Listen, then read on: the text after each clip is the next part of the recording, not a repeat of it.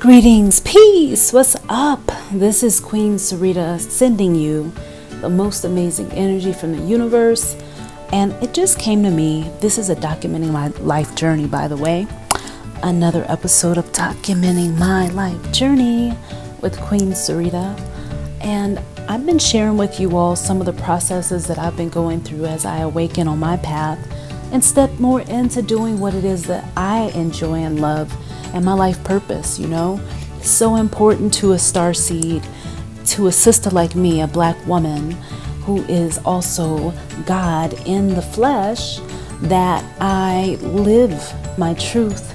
And even through me going back and forth between states of consciousness and remembering and deciphering these messages, I've come to the realization today that something is really trying to get my attention, y'all. I'm trying to tell you, and I know it's me trying to get my own attention to wake the F up. So I wrote myself some notes, which is something that I find really helps me. But it's not something that helps me to actually, keep it as a routine every time, so much as it's something to make me take action in the moment. Sticky notes, like when you see a sticky note, that means this is very important. You took a little piece of paper that you had to go find, dig out your purse, whatever, and you wrote something on this bright note. Use them to your advantage. If you don't have sticky notes, you don't have to. I've had times when I couldn't afford sticky notes back in the day or at some point, and you can tear off a piece of paper. You can use a paper bag. You can write it somewhere for yourself on a piece of cardboard, whatever. All right. But one of the notes that I put in front of me on a sticky note that I'm being told to tell you all today, because this is a multi-dimensional transformative message. Actually, I'm going to put this on the blog today, even though the date of the other documenting my life journeys, they need to be added to the blog as well. There have been so many now. I'm probably up to at least 30 to 40 of these, at least by now, and on the way to 50 documenting my life journeys. Waking up, remembering who I am, kind of working in public. That's what I'm doing now. And my person has a certain configuration in my chart which says I am somebody who likes to be completely behind the scenes. Yo, that shit is real. But I'm going to, and I am reprogramming my mindset against my astrology chart, Western or sidereal, because if I'm a divine being and I'm God and God is real, then I have a way to change whatever configuration that I've given my person. You know what I'm saying? Or whatever I've given my vehicle.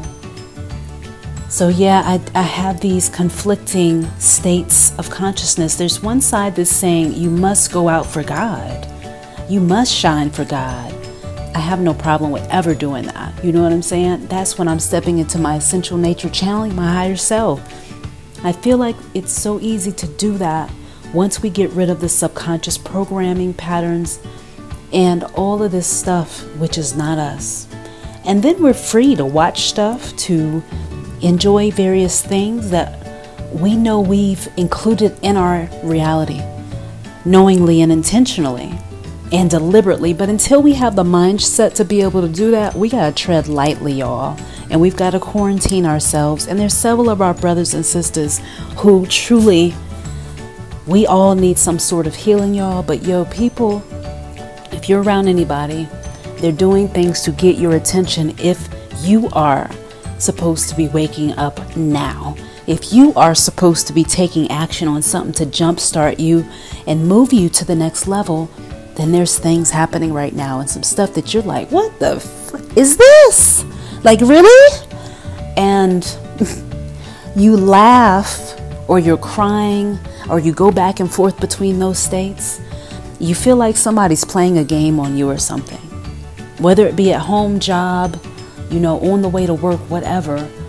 There is something happening that is quickening us to wake the F up. Whoever you are, whatever your color is, whatever you're calling yourself, if you're feeling that, then you'll know, because it's coming for you. You're coming for you. if you researched into waking up and spiritually realizing who you are, don't you know that is a door you can't close again? Now, some people will try to, but you will terrorize yourself with all of the different messages of remembering until those messages become, morsels of nourishment. Until you're able to appreciate that, it's going to feel like you're being tortured. I've had clients come to me many times that were dealing with a lot of things that they felt like they were being haunted. You ask the question of who you are. The universe is going to show you because it's you. And it's not going to stop because you are the creator of your own experience. So as you focus, you create whatever it is. And I sound like I got it all figured out. But until the subconscious programming is removed and rebooted and done, and it's still there. It's still that programming from 0 through 1. 0 through 7. Sorry. 0 through 7. That programming we received then, that is still on us, y'all, until we put in something else. Now, there's certain times you can reprogram the subconscious. And I did subscribe to several teachers that discuss this stuff, and scientists, biologists, and different people. And the people who say they've reprogrammed themselves in various ways, there's many ways to do these things. When they start to do this work, I have been noticing that these people, they just go for it. They're not sitting back looking at what Tom, Dick, Harry, Sue, and Shane are looking at and talking about, and Tony and Tom. They're going for theirs. Maybe there's a small stage where you're not ready. But when you inquire at this level right here, and you're going to go into, I've talked about reprogramming and recalibration many times for the starseed. This is for all of us. And right now I'm telling my person what I'm going to do. I'm making me some specific tools that to go with what I've already been doing. I've been doing tapping, I've been doing clapping, I do Pieta, but there's certain things that I do to make myself either snap out of it in a so-called adverse pattern if I want, and I'm getting better at it. So there's more things that I want and desire in my life, and I want to expand even more.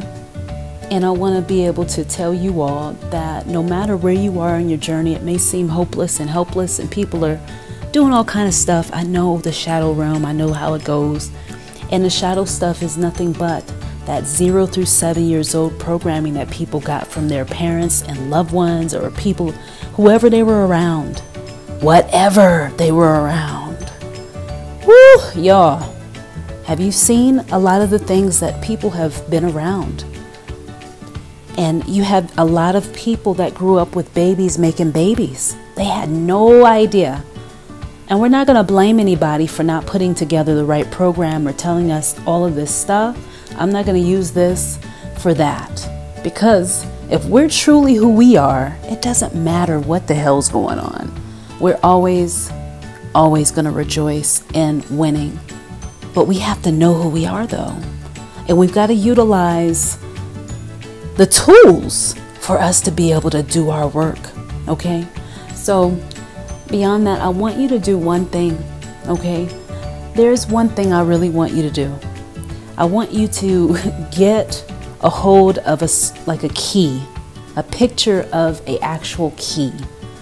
And for Naturally High Life, I find that this is one of the most perfect things that reminds me that I have the key in my hand to shift my life no matter what is going on. no matter when I remember, I know that key represents something huge. And if you have a key, then you're some, people that have keys, key holders, they're considered somebody important. Okay? So I want you to, whatever it takes, snap out of it and give yourself the key. Because God is in you. It's something that cannot change. And we have the ability to change our life. For some of you, this key I'm talking about, it could be a mailbox key, it could be a key to a door, it could be whatever kind of key. But for some of us, you can just get an ankh. An ankh will serve as your key. So a ankh or a key. For me, I've always resonated with Kemet being the book of my ancestors. But honestly, we are everything, and everything is us. And of course, my key is actually hiding right now.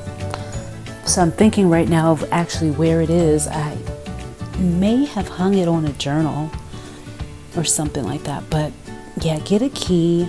Use that to represent your desire to wake up, your desire to reprogram yourself, your intention. It's a sign that you have chosen. You've made a choice to awaken yourself. And that, if you ever feel like you aren't doing enough, that alone, you are really changing this world, because you are choosing to become something that's helping versus something that's wrecking things. So do you want to be a destroyer or a creator? You're always creating, but create what you want. That's the best thing. Create what you want. Pull in what you want.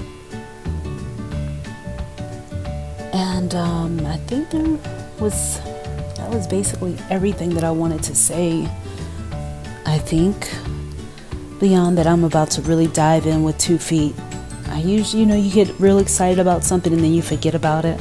I've actually placed several notes around my art area. I'm about to finish this piece of art. And this person that's on the piece of art is going to be a very interesting color. But it has a lot to do with what needs to happen in order for us to remember who we are and step into our purpose. Because what happens is a lot of people are having to do things they don't want to do. You have to go to work for the whole day and then some. You don't make enough, or you're scraping by, and then all of the so-called negative stuff around. Like, who has time for that? Girl, nobody. Okay? So I want you, if it's a brother, then hey, y'all know what I'm saying. I want you to get that key, and I want you to use it to remember who you are. Put it on a necklace. Carry it with you. Whatever you got to do. But it takes little things like that. We talked about the record keeper before. And but I'm going to go ahead and upload this now. I'll upload some other audios later. But I know this is very important for you all to get. Because if you don't remind yourself, who else is going to be doing it? Well, there's a lot of multidimensional beings who know who they are now. You can go and listen to people, but make sure you do the work. There's so many positive messages, but if we don't actually do the work, we don't see the results really. You can't just, stand around and hope. I feel like something will rub off on you, depending on what you're being influenced by. But why not go a step further? What's the next thing? What's the next thing for you? How can you get better? Well, reprogramming is going to be number 1 for me. So here we go. I'm going to go ahead and get off of here, and I got some I got some really amazing meditations coming for y'all. And the reason why they're going to be amazing is because the very first one that I'm doing, I'm doing more, but I'm doing it for myself. And from there, I'm going to craft these new ones. So I'll talk to y'all later. Spirit is definitely guiding and leading. And it's amazing. It's like we just straight projected ourselves here. And we're operating. It's amazing. So get yourself your scripting, manifesting. I call it a manifesting journal. Dark manifesting journal. Dark moon manifesting journal. Whatever you want to call it. And use it and remind yourself by just writing how you want your life to be now, how you're living it, how you're enjoying it. Really get into it. And Spirit says to shine bright like a diamond. That's what message came through today. And the title of this really is, you don't have the luxury of forgetting anymore. Now is the time. I wrote on my paper, fucking wake up. That's what they told me to write. Reprogram your subconscious. Okay? It's no time to wait anymore. I was going to drag out this stuff and say, oh, we'll talk about it in a few months after we get through the inner child and the other. Let me tell y'all something. Okay? It's all one thing. You work on the subconscious. You are working on the inner child. You are working on the shadow. You will change every freaking thing that's not working. A lot of us have done magic, certain things we've done, blah, blah, blah. Things are still stagnant. You're like, what the heck is going on? I have been working this thing. Some of y'all that, or I bought something in the past and you didn't get the results exactly because you didn't believe you were ready for it. You didn't feel deserving. You got to go back and reprogram. So I'm coming with those meditations. My goal is to do a certain number of them, and I will have those available to you, but I got to get on the music. So I've got my instruments actually out. I've got 3 little instruments, and I'm going to be playing those for you all. And oh, there go my maracas. Okay. I'll talk to you later. This is an amazing day. Take action. Peace. God is real. That's the other message I have here. Look at you with a smiley face on the top, on a sticky note, and a little mirror under the bottom. Okay, facing me while I'm doing my artwork. Like, wake up, sister. Wake up. Create your reality just like you want it. Don't hesitate. Peace. I love y'all.